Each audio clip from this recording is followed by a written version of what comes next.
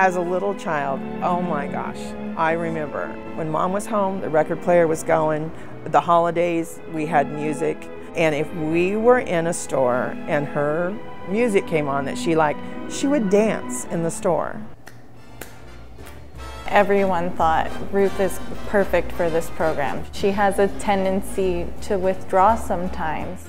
I'll bring her her iPod and she usually starts singing, she starts dancing. Everyone notices. I've walked in and I've seen Mom and she'll be in a state, you know, of just not there. They put the music on her and she snaps right back. We build these playlists with music that played at their wedding, with lullabies they sang to their babies, with songs they danced to at the high school gym, and they go there.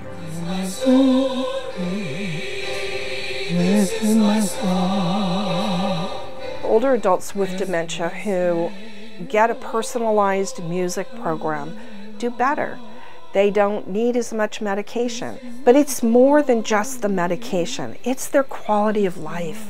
I am here because my memory is bad. And we need to adjust the headphones. But when the music starts, I can remember the time when the music was, when I sung it. If I'm down, it brings me up. And if I'm up, I go up higher. The Department of Public Health came to the California Association of Health Facilities and asked us if we wouldn't apply for a grant. And I didn't want to just evaluate whether or not we got equipment to people.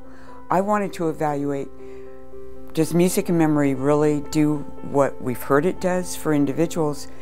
And how can we help nursing homes to adopt and sustain it? That's when I thought of the UC Davis team. Deb brings a long career of clinical expertise and hands-on experience working with older adults in nursing home settings.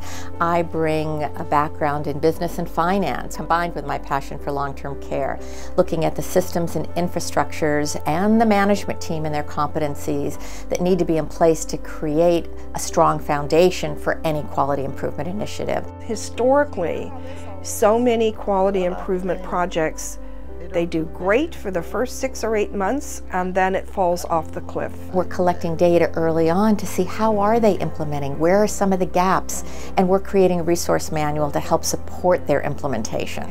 We're also trying to see what works well. What could we capture in terms of knowledge so that we can spread that out to other nursing homes across the nation.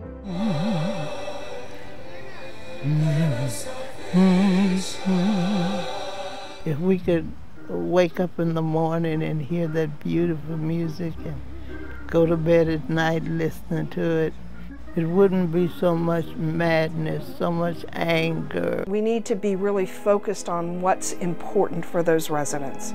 Can they get something out of that day that makes them happy? And that's the really, really important part about music and memory. I want to thank you guys for bringing that to her, for giving her those memories and for giving her that time that she can go back to and find peace in it.